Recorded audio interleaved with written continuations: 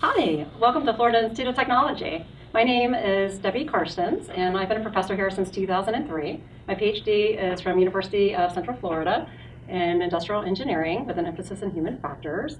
I have an MBA, and I also have an undergraduate in marketing. And I teach in the area of human factors, courses such as human performance and advanced human factors, aviation psychology, human automation, and a whole bunch of different aviation human factors research type courses.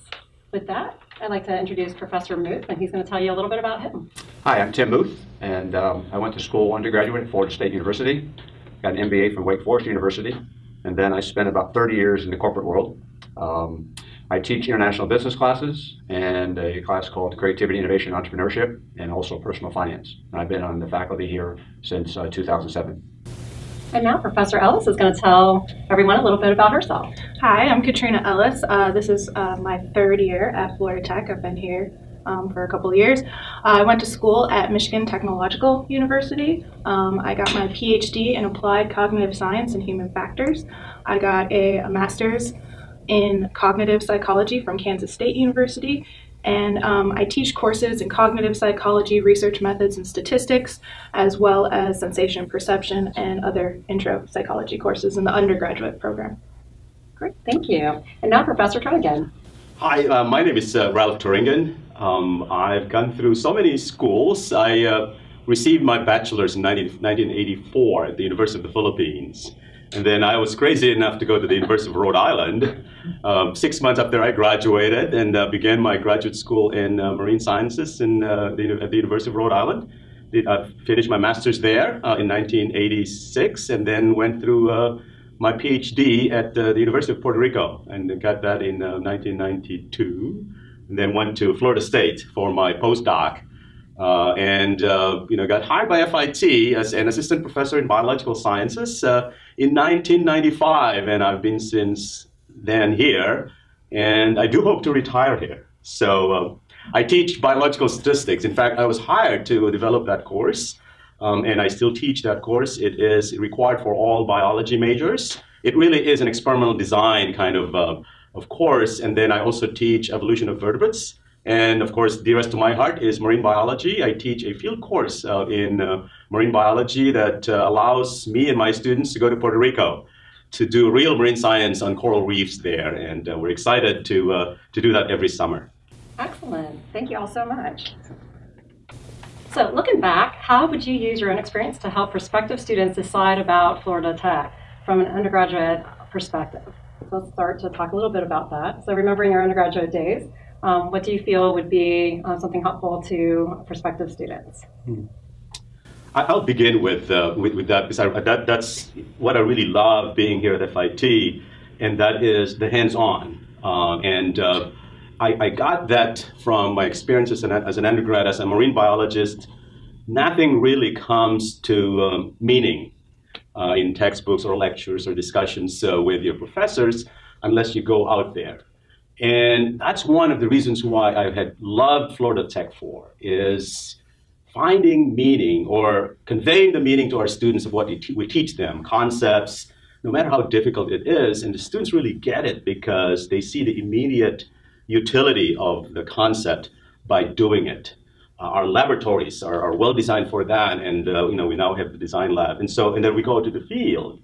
So that, I do remember that from my undergrad, and I've used that as a kind of a protocol when I teach a relatively unattractive course called Statistics for Biologists, and I'm sure you can, attest to that. Yeah, that's fantastic. One thing I would add to what you said is, as I reflect back on my experience and stuff, Florida Tech offers a variety of experiences for students in and outside the classroom. I forgot the last count. We have something like 90 some odd clubs. We always encourage students from the business standpoint, you can use your marketing skills, your management skills, organizational skills, starting a club, raising funds, learning new things, and particularly being at technical school, we tell the business students, you're going to be working with technical folks. They're different than business people. They speak a different language. This is a good place to meet them, to interact, make friends with them, because those are people you're going to work with when you get out of here, and take advantage of all the opportunity you've got while you're here.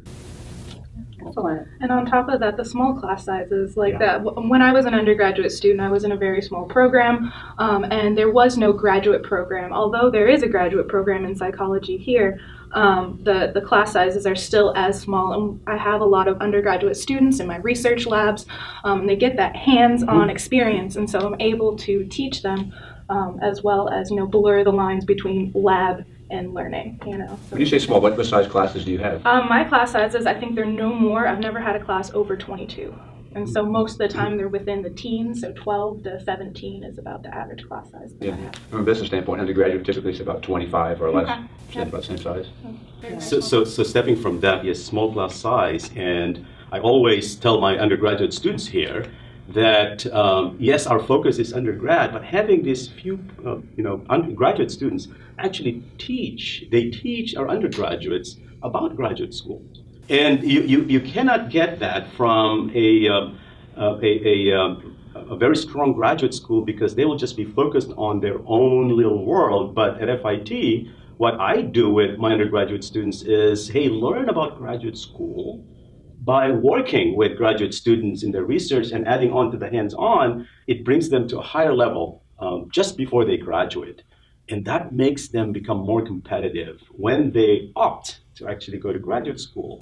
Absolutely. The internships that we offer here are just so incredible for undergraduate students. There's so many opportunities for undergraduate students to do research and even to publish as well. Undergraduate students, we do usability testing project, and they actually get to present at conferences, and sometimes they even get lucky and get a journal publication from it. And then also even you get a faculty advisor. So you're assigned the same faculty advisor from day one as you are from your very last day.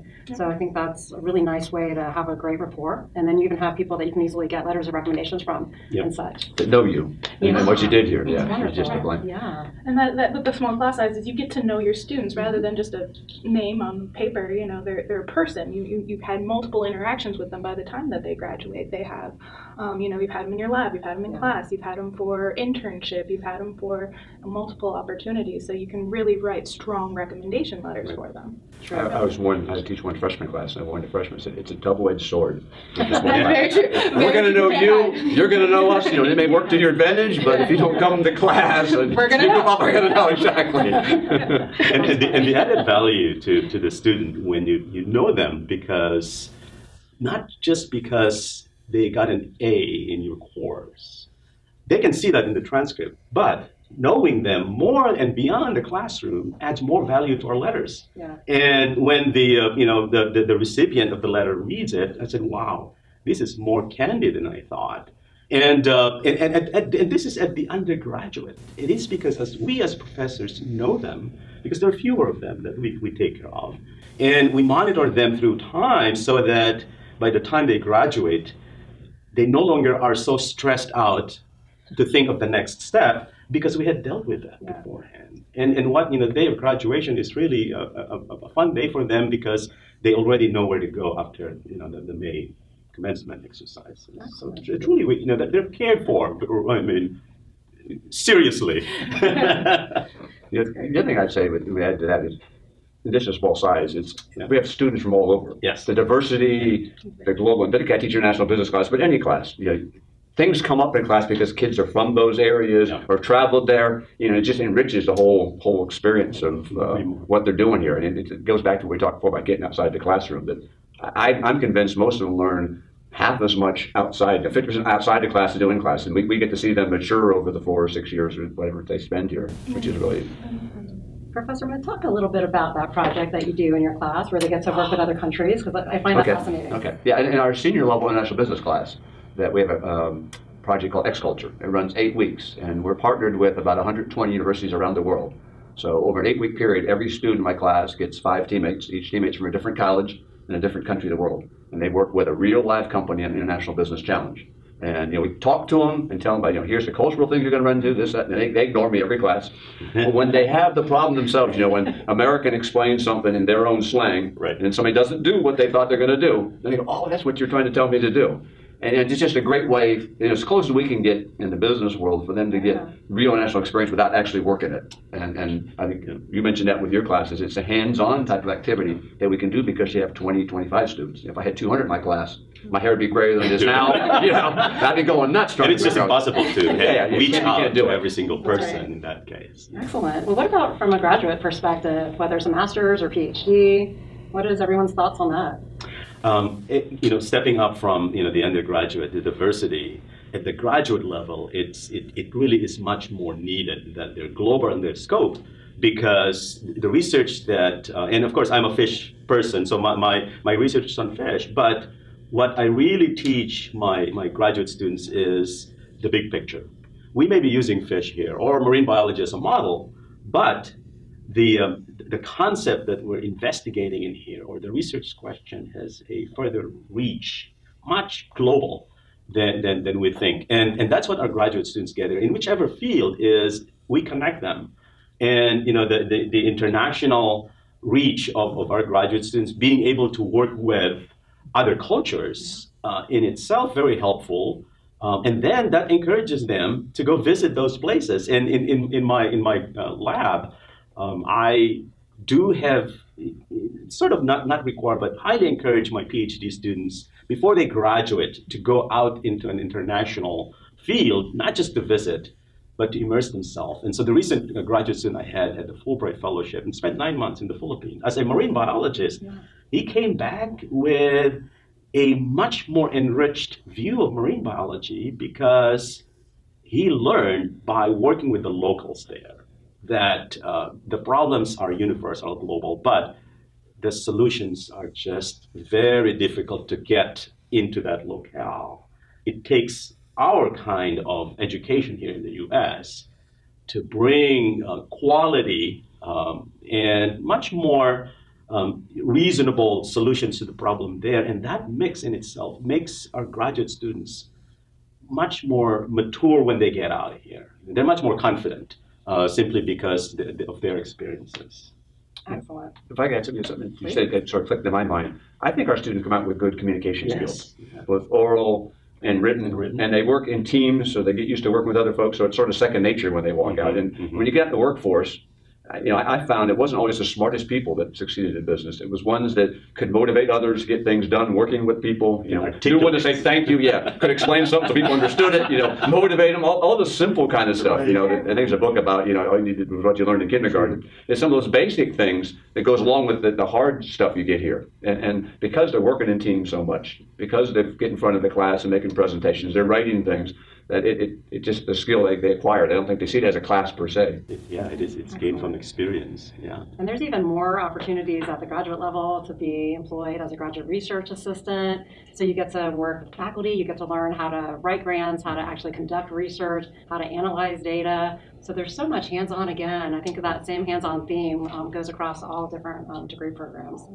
Yeah. So our approach to graduate education here at Florida Tech, that I find, based on talking with my colleagues in other universities, other programs, is we do teach our students here, especially at the graduate level, life quality type of skills, because when they get out of graduate school, they're ready to be on their own, writing grants, teaching effectively, coming up with their own kind of recipe to address questions or to teach a course. Because we facilitate their development into being more of an independent thinker than in other schools in which the graduate students are used to accomplish the goals of whoever the PI is. And I think that in itself is good to deliver whatever the PI wants delivered from the lab, but where is the critical thinking that the graduate student ought to have when he gets out of that term-limited kind of an appointment as a graduate student. Yes. FIT, I can guarantee, is really good at that, and that's why we're very successful in where our alumni go. Yes, and you hit on problem-solving, critical thinking, and also the mentorship that you really get at our university. I think we're very proud of We're very proud. Definitely. problem-centered research, which is Perfect. yeah. Yeah, I like that. Excellent. Thank you. So great. Here at Florida Institute of Technology, we do a lot of research, as we all know, and we all are part of that research. But I wanted to find out a little bit just from perspective. So what type of research do you think FIT does that maybe has the most global impact? Well, some of the research that I work on is I've been helping the Scott Center for Autism Research, and so I think that their program of research trying to get therapy for children with autism, families with children of autism, the help that they need. It's a far-reaching program. It reaches individuals not just in our state, but all over the United States and internationally. Autism is a big problem. 1 in 74 kids is born with autism these days, and so it is a big problem, and using applied behavior analysis is a really good method of helping individuals with behavior problems with autism. So Thank you. the Scott Center has a lot of great research over there and has a really good global impact. Excellent. What else? And I will take your last word, global impact, to step up from that in our field in biological sciences. And truly, that's the theme that really captures most of the research that we do. In the biological sciences, we have researchers who work on Alzheimer's disease, because that is truly a global issue that we have to address now. Climate change is a very big phenomenon that sort of unites most of our research in physiology, in marine biology, in medicine, and so on and so forth. Some of the practical examples of these is we're big in sustaining resources, and particularly focusing on developing countries in which poverty is rooted in the fact that they have overexploited a lot of their agriculture and the marine resources, such that to a point that it becomes a problem as to where are they going to get the next food for the table. And so it's not too late yet. So our research is focused on how we can transfer the technological know-how that we have developed at FIT through the years into situations that would work for them. And so one of the offshoots of our research at FIT is transfer technology, which again we at Florida Tech are becoming very good at it. And for example, there is this management scheme that we developed as marine biologists and scientists in the U.S. And that model is based on our practices in here, that we have a federal government who sets the standards, regulations, and in itself it works in the USA. But what we teach our graduate students is that these need to be modified when we go to a developing country like the Philippines, in which management is decentralized.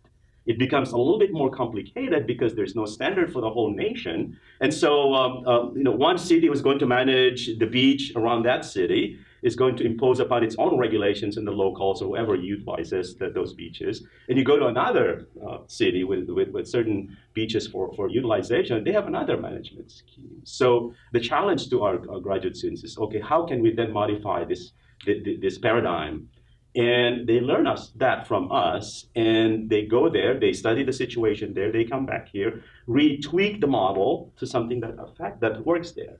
So, what a rich way for our graduate students conducting research to really fine-tune what we teach them here to the local situations in other parts of the world. And that's what makes our reach really global in research as well. Yeah. And in business, it's sort of a different kind of focus on research. We talk more about applied things.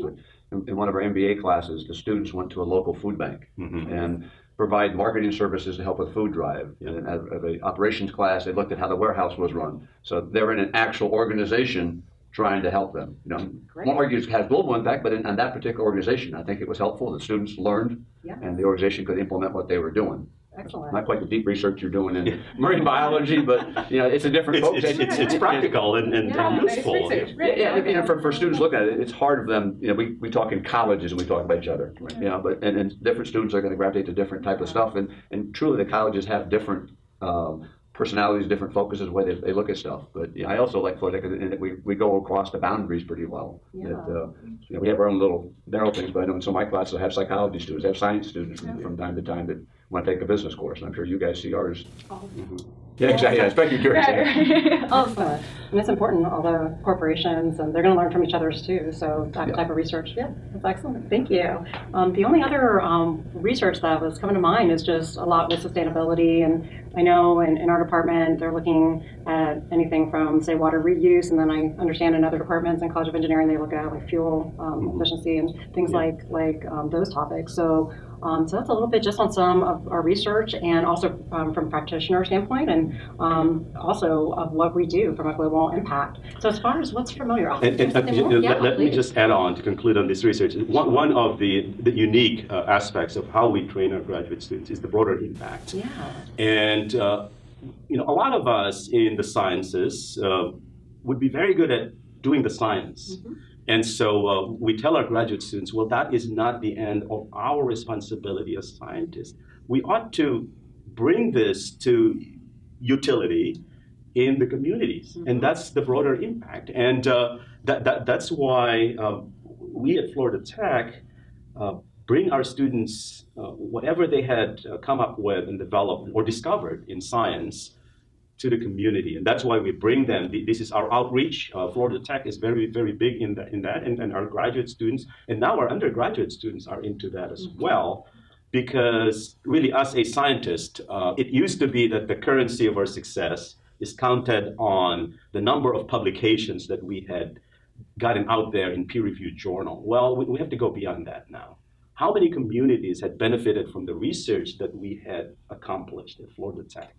And that's FIT. I do believe that we are in that kind of a flavor of research at the graduate level, is really honing on into our students the broader implications, and that means giving to the community what they deserve from our discoveries. Mm-hmm. I've always told you want to be impactful globally, mm-hmm. you got to start locally. Yes, and yes. So there's so much I think that we do. And in this resource management especially, they just know how to get and to catch fish or to get something to eat. They won't have an idea of the long-term implications of their gathering activities. It is our responsibility to bring that knowledge to them. And they're very receptive. And most of these people didn't go to school. So again, going into communication skills, which we do very well here at Florida Tech, I tell my students, you cannot get out of this lab unless you can tell the same story in different ways. When you talk to a kindergartner, speak to that language. When you talk to a highly educated marine biology, use our jargon. And again, in written, in oral, when you give talks, or in a poster, those are 3 different ways in which you can communicate exactly the same story. And that's why at FIT, we have all of those. We have poster sessions, we have oral sessions in which you give your story in 15 minutes, and then we go to schools, we go to fairs, state fairs, and talk to locals. Amazing, and it's FIT who delivers that. Excellent.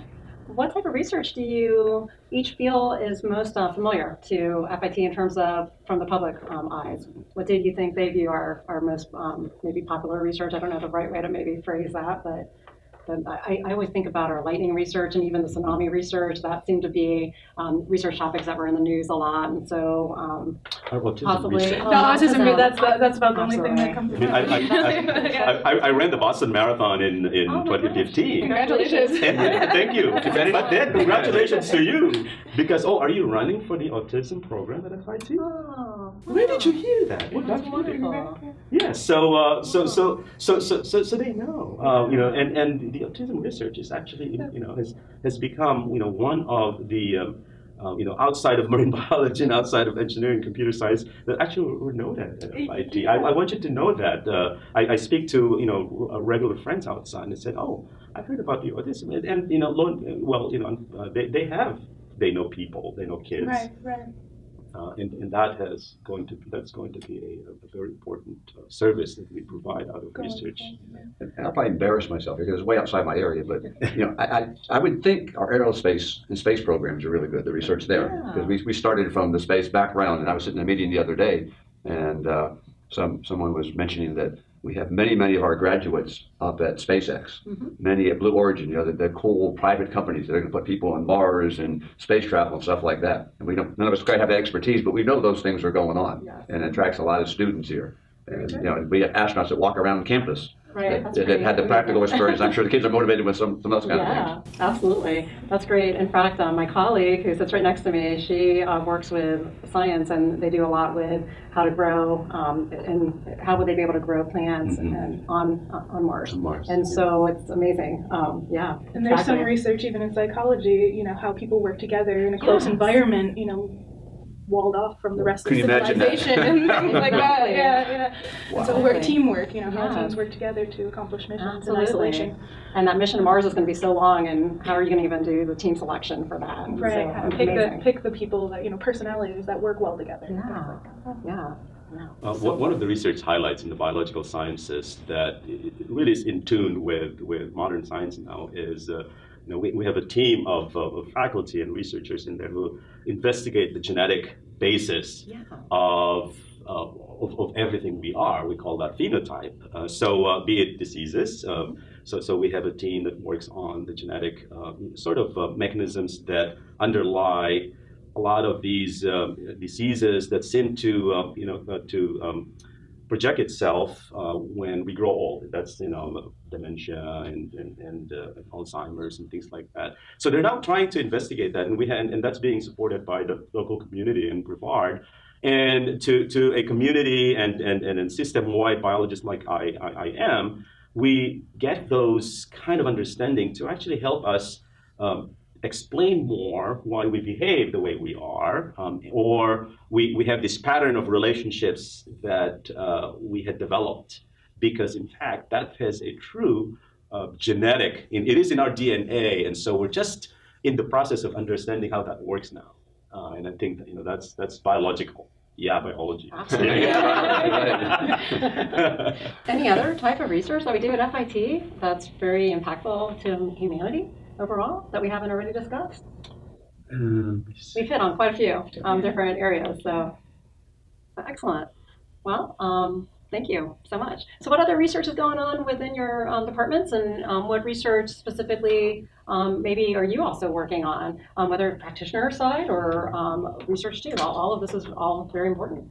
So he'd like to talk a little bit about that. Sure. One of the research projects that I'm working on is hurricane evacuation decision making. That's important. Looking at yes. So as you noticed, the last couple of years we've had a couple of hurricanes. Yes. And but nothing hit us. Right. Well, but still, students were required to evacuate, and so trying to understand their mindset during evacuation. So we were able to collect data before the hurricane actually even hit. Excellent. To kind of assess, what their feelings are. What are they thinking of evacuating? Did they prepare at all? Maybe some of just the things that were going on in their mind leading up to that natural disaster. And so trying to identify students who may be unwilling to evacuate or would evacuate unnecessarily, just making sure that people are being safe and doing the things that they're supposed to do to make sure that they don't get hurt in those situations. That's wonderful, and it's so important because we have so many students that aren't from this area, or maybe from the area that's used to being hit by hurricanes. So right. So informing them as well as assessing where they're at mindset to make sure that it doesn't impact their schoolwork too much, because that's a lot of the things that we were seeing. Absolutely. Thank you. Yeah. No problem. Great. Debbie, business is a little bit different, but when you say research, what I think about is our students. We give them the opportunity to work through the student incubator. We work with local businesses, attorneys, accountants. If they have a business idea and they want to, if they want to launch the business idea, there's people here that will support in that effort. If they don't think they want to launch it, but they just want to go through the steps of what it would take, they can do that also. Absolutely. And we're getting more involved with some of the engineering students as they go through the senior design project.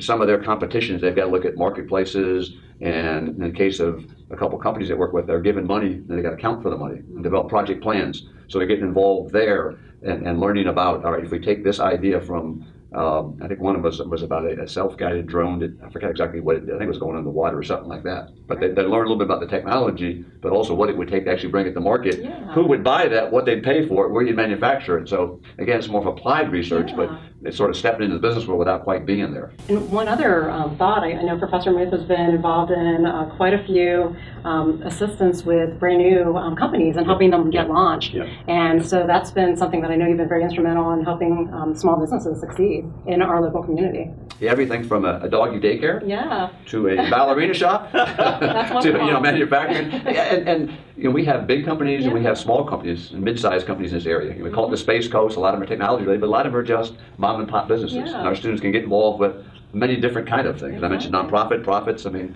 sort of where their interest goes. Yeah, perfect. Gosh, we have. Oh, go ahead. No, I just want to take off from Yeah. one of my students who actually graduated, went through that incubation workshop, and he's in back home in his hometown now, developing his shrimp farm. And so we have this research through the years called aquaculture, and especially marine aquaculture. And I sent him to that seminar, and now he has learned how to develop a business plan. And now I believe he found some angel investors to help him come up with a prototype. Right. And that is exactly what we nurture here at FIT, is that we have the School of Business, we have the sciences, and in this case, instead of sitting in a classroom and go through a business school, we collaborate. And that's exactly what I promoted to the student. He learned so much from that incubation program. And he's ready, so he's out there now trying to put together the first setup of a shrimp farm way back in the Midwest. The technology that he learned with us, and the business. Now he's taking off with coming up with a livelihood through the business plan that he gets. So it really is very collaborative, and I strongly promote collaboration. It saves so much resources. Yes. Definitely. Thank you. So, one other area, just as far as research going on in the College of Aeronautics, is we do a lot with airport safety, and a few projects I've had an opportunity just to work in is looking at runway incursions, which are accidents or incidents that have occurred related with airport runways, and looking at what we can do to really assess the top airport safety risks in the United States. And once we can start to get a handle of what those risks are, then of course we're more apt to be able then to focus on them and help come up with some improvements from a safety and human factor standpoint. Another research area is just in pilot decision making and what goes on in the cockpit when pilots have abundance of information from different data sources, and just the decision making that goes on with that. So that's another area. And then a third area is looking at social media. This one's not an aviation topic, but it's looking at social media and how individuals today, we're all so connected to our iPhones and or our smartphones and having access all the time. And then suddenly what happens when you get put in this restricted work environment and you suddenly don't have access and you have to maybe lock up your smartphone all day. And so there's actual, not only is there internet withdrawal, but there's even social media addiction scales out there, that assess people. So there's so much goes on, the withdrawals that people have when they can't even look on social media and other types of challenges, even if you're a caregiver for an elder adult. We've talked about aging, and so how does that tie in when you can't reach your phone and you can't have access, or you have a child that's a teenager and now they're home from school, and so there's just so much involved with that. So that's just another area too that we're looking at. Just to switch the topic a little bit away from research, so what opportunities exist for students within your departments at the undergraduate level? Let's start with that. Okay. A few years ago, Debbie, we introduced a two-semester class called Foundations in Creativity, Innovation, Entrepreneurship for freshmen students. And we knew they wouldn't know a lot about business or college and stuff, but we thought, it's a way for them to sort of come in and show them that our program is different than you'd find other places. And we do some crazy things. But I remember 3 years ago, we were moving to a new building, College of Business, and it didn't have any kind of food service. Yeah. So students just kept complaining. It's like they're only a quarter mile from places to get food, but they were starving nonetheless. We challenged. We said, well, through this class, we're talking about innovation and creativity and going out and doing things. Why don't you come up with some kind of ideas? Yeah. Go out and talk to people, figure out what we want. And small team formed. And the kids got very creative. That we have a trolley that goes from the main campus up to our building, which isn't very far. And they got the trolley driver to give out a survey to students that wrote it about what kind of things would you want. They went and talked to our food services on campus. They went and talked to the controller on campus, talked to all sorts of folks to get ideas for what to do. But ultimately, through this class, they came up with the idea, which the dean, and then ultimately the president approved. And now it's the food service we have there. So, it sort of challenged all the kids, don't complain about stuff. Look at what is it that bothers you and what can you do? Use some of the skills that we're learning in this particular class. So that one happened to work out there, but a lot of times we try to push it back to them. We always tell them, we have no money, so you got to figure out, there's all these constraints. Right. You go figure out how you make it happen within these different constraints. And I think that's a unique thing. Maybe it goes back to the culture here, maybe it goes back to the smaller class size, but they can see the results of what they do. And it actually comes to fruition. The other thing I remember, you mentioned sustainability, but we had a couple of students in our classes that were big on that one. And recently we opened up a garden on campus with all student run. They cared about sustainability. They want to look at something that can make a statement on campus. They raised the funds, they put it together, and they have a lovely garden. I think they're going to plant trees or something next week or something. But that hands-on theme. And they're driven, and they're using all the skills they learn in our classrooms, but they're using it in things that really interest them. Excellent. Thank you. Great. What about in your department? For undergraduates, we have continued our allowing our undergraduate students access to all of our research laboratories. And a few years ago, we received this grant from the National Science Foundation called Inquiry-Based Way or Technique of Teaching Undergraduates. And we're still doing that, and especially in less attractive coursework at their undergraduate, like statistics. And the way to do that is engage the student in the discussion of the topics rather than just lecturing to them, because then they'll fall asleep. And with my voice, there's a natural tendency for them to fall asleep. So it's a question-driven kind of an opportunity for them to discuss what their ideas are. And so that has always been the norm in our department. Now we have more laboratories now into the genomics of everything that we are. And there is this opportunity that is just emerging in an undergraduate called how to use information that had been generated in the databases. It's called data mining and big data use. And we work with the math department because we really are incapable. As biologists, math is foreign language to us. But the way to overcome that need, but weakness, is to, again, collaborate. I'm very big with collaboration. We have so many talents at FIT, and especially in marine biology, which I've shared, I've always, looked, okay, what do you need? And I can give you that.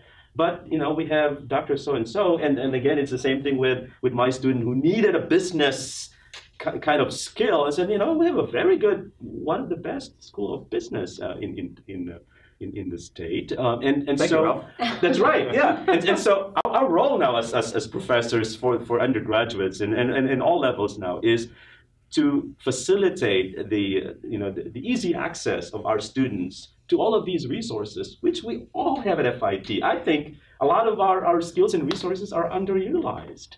And we keep asking, can you give me this, can you give me that? Not knowing that perhaps sits in one corner of one of the labs somewhere.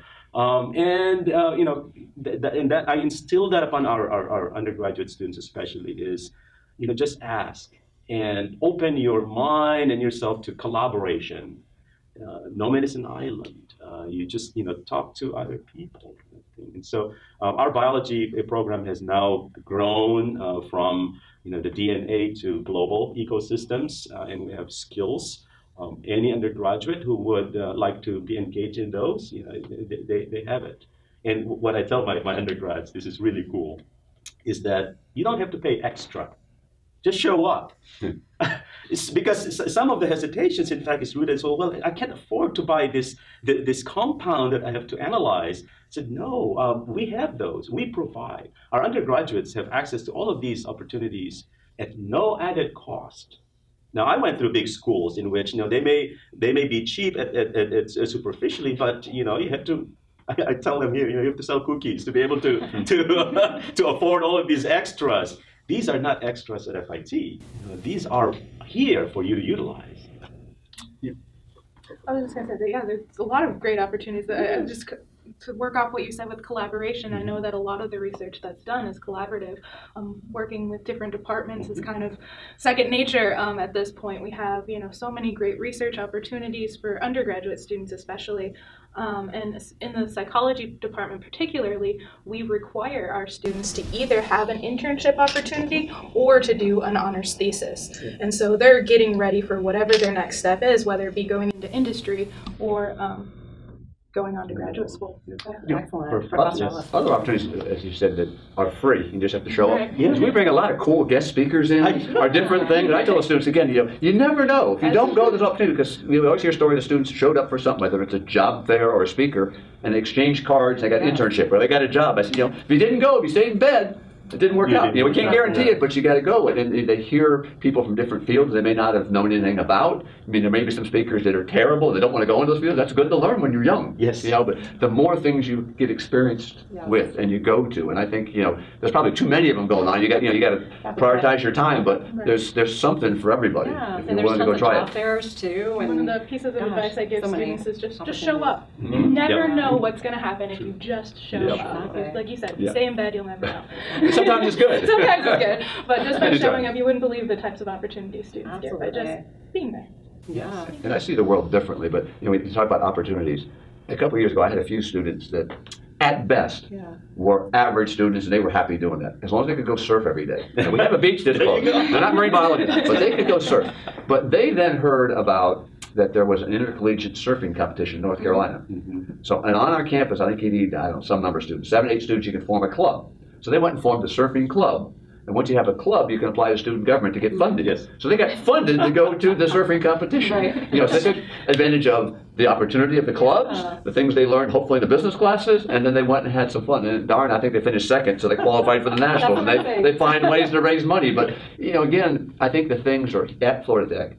If students are willing to step outside, to ask, to try, I tell them, you can't fail. You're going to learn something by doing things, and that's what college is all about. And those things abound here. I may be biased, and I probably am biased, but I think that it's almost unlimited if they want to try something. No one's really going to tell them no. No, that's We'll great. try to find a way to make it happen. The same thing we have the Human Factors and Ergonomics Society and the College of Aeronautics, and this is open to everyone on campus, and we have students that'll present their research, and when they're getting that publication, they actually applied for student government, and student government pays for them to attend, which is amazing. The other thing, just overall across the board that we do have for undergrads, there are just a whole lot of different minors available. So, you can you could get a degree in aviation, biology, psychology, or business, but then you could go get a minor in any one of these as well. So it really opens the doors, and sometimes we'll even have students get multiple minors as well. So we're going to go ahead and just talk a little bit about some programs that we have on our campus. All right, so in the psychology department, we have what we call concentrations in the undergraduate program. This is a really cool thing that we do because there are more areas in psychology than there are majors on this campus. And so we package different sets of courses for different concentrations in psychology. So whether you want to go into animal psychology or sports psychology or neuropsychology or social cultural, we have set courses for those. A new major concentration we just created was the psychology and technology concentration, which gets a little bit of the human factors, a little bit of the cognitive psychology, and looks at the research behind design, which is kind of cool. For our graduate programs, we have a fast track in applied behavior analysis, which is the research with children with autism. That program helps that line of research, as well as an industrial organizational psychology program, which focuses on psychology in the workplace, and a clinical PsyD program, which is looking at how different therapies help individuals. It's the clinical aspects of that. So individuals in that program will be licensed psychologists to be able to do therapy with patients. So a lot of different programs, a lot of different areas, and it just depends on what area interests you. We can help them find a good line of research to go on. Excellent. Thank you so much. Great. And another thing, we talked about how international, how global the reach of FIT is. And so we had this innovation in our study abroad program in which we took upon the philosophy of the traditional study abroad, in which our students currently at FIT can register for a course that is offered somewhere else in the world, and then they go there as an individual. Well, our study abroad is very different from that, and it actually adds security to our class in that we actually, the whole class at FIT, the professors and all of the assistants and the students actually fly together to a location that would offer the best lab, the best atmosphere for our students to learn. For example, we have a lot of those in learning different cultures. They go to that location where the culture really had evolved within. And in biology, we have a number of summer field programs in which we actually use, for example, in my Puerto Rico class, I just don't send the students to the University of Puerto Rico and learn from there because they have their own way of teaching their students. Well, we have our own FIT way. So what we do is we fly to Puerto Rico and stay for 2 weeks. And we bring in the FIT philosophy, which is truly FIT, and utilize the local resources that will enable us to actually learn more in depth about the situation in there. So that is truly, I do believe that is an FIT innovation that is available to our undergraduate students. And there's different levels. You can pick and choose. And those are all considered either as electives. We do have a lot of electives, technical or liberal arts electives, and all that in business and all that. So I thought that's unique to FIT. Absolutely. Thank you so much. Gosh, in the College of Aeronautics, we have a brand new AVD. It's a doctorate in aviation that's online, and it's strictly for individuals with a lot of background in aviation. So very much individuals that are already professionals in aviation can apply for that. And we also have a couple other new programs, just some human factors and safety at the undergrad level, and basically wanted to share a little bit on that. Also, Professor Muth and I wanted to cover some different resources that we have for students. Our library has tons of graduate student research courses where they teach students how to go through and do anything from literature reviews to citing literature. We also have a digital scholarship lab connected with our library, and they do a lot with students. They have all types of just amazing technologies. They have these really cool, the room itself has all types of just funky looking furniture you can sit in and lounge in and interact in, and it really is great for just group 3D printers. 3D printers, excellent. Big, huge screen. Yeah, so you can touch a heart Yeah. and feel what a heart feels like. It's amazing. Fun, yeah, a lot of fun. Then I'm just going to start talking a little bit on career resources, but Professor Muth's going to talk more on it. But we do have, again, tons of different job fairs on our campus, and lots of ways that you can meet with them for resume help, and they'll give you one-on-one guidance. And then Professor Muth will talk to you a little bit now about the interviews. Yeah, when I always talk to the students, and particularly parents, prospective students, I tell them, your goal is to get a job when you come out of here. Parents like to hear that. Yes, they do. And the Career Management Services job is to help you get that job. So we encourage the freshmen, go as soon as you're on campus, like you said, start learning about your resume. Start going to some of the class of interview skills. And I don't know if we still offer, but they used to have a class in eating etiquette. And I'd kid the kids about, you came from wherever you don't think you know how to use a knife and fork. But what they do is they sit with business executives and they learn how to make small talk, or as we call it in business, networking. And it starts at any age. You get somebody's business card.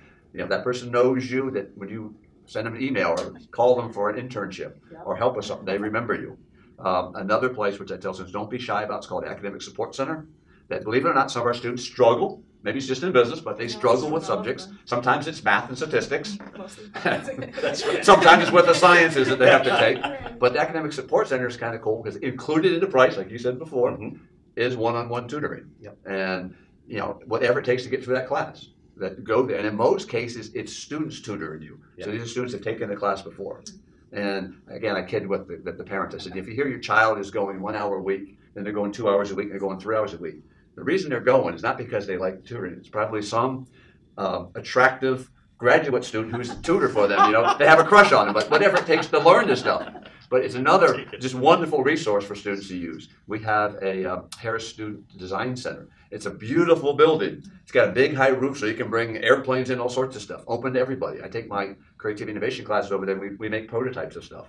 And we see like race cars sitting over here, and we see like a Baja surf, what's that, the sand rover thing. And there's like a satellite over here and drones over there. But just all sorts of cool things go there. We have machine shops that they'll certify any student who went to take a class. I had a business student that liked making surfboards. He got certified. He can now go use the machine shop.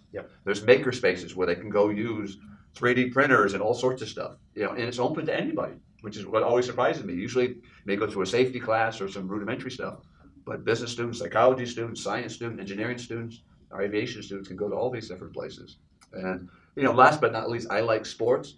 We have a beautiful gym, a wonderful aquatic center, and we have a varsity training center. We have sports fields. I have a student that started last semester, and she loves archery. So she wanted to start an archery club. And she recruited me as the faculty advisor. So I don't know anything about that. But I'll be the faculty. Then she started having practice on campus. I said, I don't think we're going to do that. Although I know about those arrows, they probably have a sharp point. We better go talk to somebody in the health and safety department. But they found a place, I think, at a local park here. But there's just tons of opportunities for students to do things on campus, to have fun, relax, and continue learning. There's a lot of events with telescopes. Do you want to talk a little bit about that? Yes. So the space sciences and physics and space sciences program is one of the best telescope on top of the all-in physical sciences building, and it's not only available to research students, but anybody who wants to take a look at distant creature or nature out there. They're more than welcome to just go to the physics and space sciences program, and they're available through there. But let me add one right next to the sports complex is a true reflection of our global nature here is the Panther Dining Hall, in which you can go in there any day of the week and sample cuisine around the world, and it's a flat fee, so you can pay. Of course, we do advise you to get out of there after your lunch, so you don't stay there the whole day. And it's truly a reflection of how global FIT is, from anything that we do, from sports to the academics to research and to just everyday life. They even have special nights for different countries, different cultural type dishes, and amazing. Thank you for mentioning that. That's one of our favorites on campus. What I really like to our international students that they experience is what Thanksgiving means in the United States of America, and that before we break for Thanksgiving is okay. We all come from different corners of the world, but there is this truly American tradition. And there it is, 2 sets of a complete meal that only a person who is in the USA would experience, and that's a Thanksgiving meal. I've never seen that. I've been to so many dining halls. They were all boring and kind of a recycled stuff. But I thought, that's not just food for the tummy. That's food for our understanding of why we are here in the USA. Two of the cool things is we have a radio station on campus. Yeah. Some of our students have gotten involved with the radio station, with WFIT, DJs or behind the scenes kind of stuff. Also, they have a telethon to raise money. We've had students go over there. We went to learn about rejection and talking to the public and stuff, But they man the phones and see how that goes for you. And we have a textile museum. I'm not much of a textile, but I take my classes there once a year and just to go see the exhibits and reflect on what's going on. I mean, one time they made stuff all out of recycled things. I remember there was like a flight attendant's outfit and other stuff. It was really cool. Learn a little bit about arts, and they'll actually give you tours and put together little quizzes for the kids, like a scavenger hunt, find things while they're there. Yes. And if you ever want to go on a flight, we can actually have pilots take you up on our flight line. We have a lot of aircraft, part of the College of Aeronautics too. So what other things? Anything else? Like simulators too. We do flight simulators and driving simulators on campus and all types of things. Great, so just some additional opportunities. We talked a lot about undergraduate and graduate, but just to also summarize our graduate research, basically opportunities are that you get to work in labs with multiple levels. So it's undergrads working with master's students and with PhD students all together, which is pretty amazing because then there's also a lot of mentorship that also takes place at that. And also just, again, a lot of rapport with you're going to get to have with that professor and all the staff. We have a lot of just hands-on opportunities to work together. So with that, we're going to go ahead and move on to just what are our favorite aspects about our jobs. So I like to just say I love the mentorship the most with students. I think it's really fun to get to work with students of all levels, especially when you see that undergrad student, their kind of light goes on and their face changes and you're like, they got it. And so I love that. But graduate students too, getting to work one-on-one with them for research. So great. Two favorite aspects for me. One is when I go to graduation, and I think about the student when they came at 18. And now they're mature, and they're going out in the world. And there's some of them just happy they're going. But seriously, but you see them grow and mature. And the other is when a couple of the graduates come back 3-4 years later. they talk about what they're doing at work. Yes. And especially when they can be like, something we did in your class or that class, and it's helped me there. You go, in some small way, maybe we made a difference in that student's life, and they're making a difference in somebody else's life. Excellent. That's kind of cool. Yeah, very That cool. is really cool. I don't have that experience yet. I don't have 3 or 4 years behind me to have have it students next come year. back. You gotta be old. Right. But some of my favorite parts about the job are working with the students and seeing them grow, change, and the light bulbs going on, and learning how to think and learning how to learn and becoming those lifelong learners.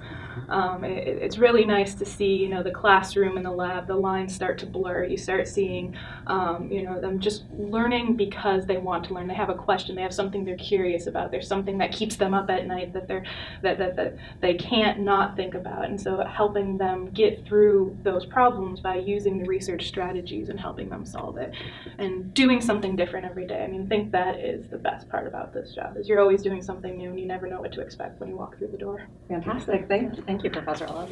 In my case, my most favorite part of my job here in my career is helping mold a career to our student, to every single student. So that's a driving factor in there. We as professors, we forget about ourselves because we want our students to be successful. And relating to what you just mentioned about receiving these emails that I would have not been here without you. To me, that is the best payoff. The payoff for my job at FIT is it makes you feel fulfilled. And I'm a dad, and so I do the same with our 2 daughters. But it's very different when you actually are directly engaged in molding, talking to our students. Okay, you are going to be taking these courses because it will help prepare you for this. And you give them these options. I have this flowchart on my desk when I talk to prospective students that, marine biology or biological sciences, well, it's not finished after you're done with us. You've got to go to the next step. And so what we do as professors here is make you competitive for the next step. Being able to nurture somebody else's career is truly an amazing. My goodness, it's I could be very emotional with that one. It's mission that I found I like the most with my job at FIT, and the administration and all of our colleagues and peers allowing me to do that. What else can you ask for? Great. Thank you, Professor. Again, thank you so much. Another aspect, if I could just add on, is getting to know the students outside the academic realm. Yeah. We have athletes here. We have people in the band, the chorus, and I'll forget something, but you see the students around. You see them playing a sport. You see them playing an instrument. You go to one of their recitals or something. And it's kind of cool seeing those pieces come together, because sometimes you sort of get focused. You know them in that classroom with this project, but they're individuals. Like we all have children too, and there's a lot of different aspects of them, and they're all very unique and talented in different areas and have interest in different areas, and just come to realize that. And the diversity of the students is great because they're teaching me things every day. Yeah. Every hour. I'm learning more things from them sometimes, I think, than I teach them. But it's because they're coming from all different walks of life. They're coming from all over. And it's really interesting to learn those aspects of different cultures.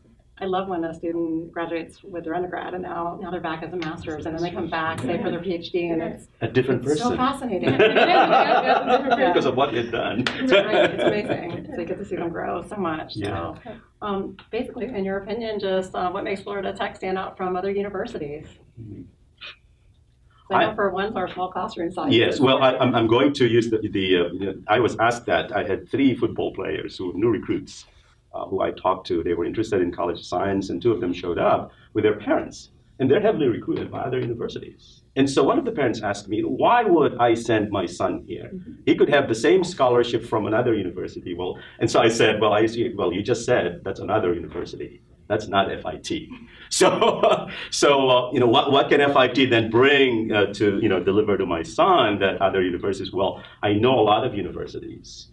And we just went through, the details, and I did highlight those, that we work with our students as an individual, not even a batch of 10. That's very different. We may have these generic flowchart for the program, but what it really boils down to at FIT is you are an individual. You came here based on your own motivations. your own dream as an individual. And we consider that in molding what you want to be after you come with us. And where else from other universities can you get that? It's only at FIT. I can guarantee you that. And the parents applaud it because they've never heard such a thing in all of the other universities that I went to. And we can always teach effectively, but when we root our performance from that, it becomes more of a personal kind of a relationship, which is awesome. Definitely. So many hands-on opportunities, like we talked about, publishing, again, research, really important. Yeah. And we really do help develop students. I talk to prospective students and parents also. And, it's a hard question to answer. It is, I don't know all the yes. other colleges. Right. And I tell them, you guys sort of decide yourself where you feel comfortable, but I think Florida Tech is a very friendly campus. Wherever you go, whether it's academic or staff, if you have a question, someone's going to try to help. They're going to help you, and even if they can't answer, they'll send you to someplace. That's and to the parents, I said, I can't guarantee 100% experience your child's going to have, but I think that the right people are here. Yes. If they're willing to ask and put some effort into it themselves. And I think people feel that when they're on campus and they walk around. And it's kind of, it's intangible, it's hard to touch. Right. But I think when you're here, then you believe it and you feel it. And our students see it also. Excellent. Well, thank you so much. And thank you to each of you for listening today. We really appreciate your interest in Florida Institute of Technology. We're happy to talk with anyone. You can always reach out to any professor here on our campus. If you'd like to chat with us, then what we'd like you to do is go ahead and refresh your screen, and there'll be a chat box that will pop up for you. Thank you so much, and have a most wonderful day. And thank you to all the panel members. Thank you so much. Thank you for inviting us. Thank you. Thank you.